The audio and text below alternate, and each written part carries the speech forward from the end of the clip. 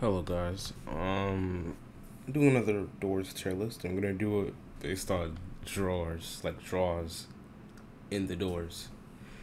So first up, we're going with this one. Oh my god, this is like the best loot. Like 9 times out of 10, I swear to you, I get like lighters from this draw. It's so good. Next up, we have this draw. This one is this is terrible. This straw, it's you know, it's something, you know. Could be better.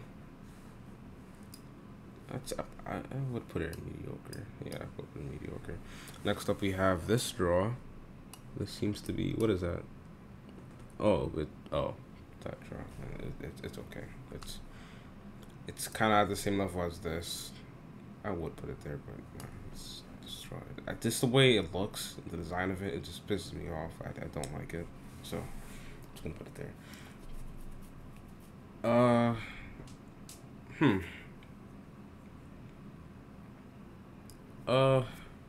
Let's do another tier list. Why not? Another one. All right, cut.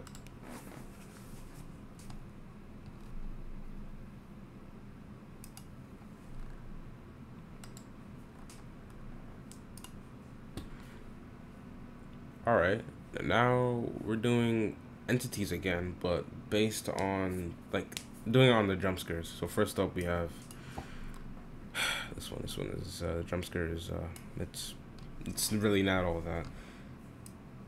I mean, look at, okay, the boss fight, right? Look at the way he looks. You expect him to have a crazy good jump scare, right? You're wrong. His jump scare is actually kind of mediocre.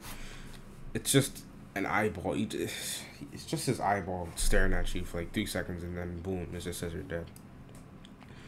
This one's not all that terrible jump scare. This jump scare, oh my god, it's so annoying. This jump scare, it's something. This jump scare is terrible. I like this jump scare. This jump scare's nice. Oh my god, I hate. Oh, that stupid spider. This jump scare is actually not that bad.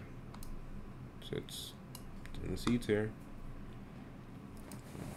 Why is so showing him again? What? Okay. Jacko's jump scare is a B tier. This seems pretty valid. I think this is valid. Alright. Yeah. That's it. Jump scare tier list. So with that being said, I'll be seeing you guys in the next video. Don't forget to like and subscribe.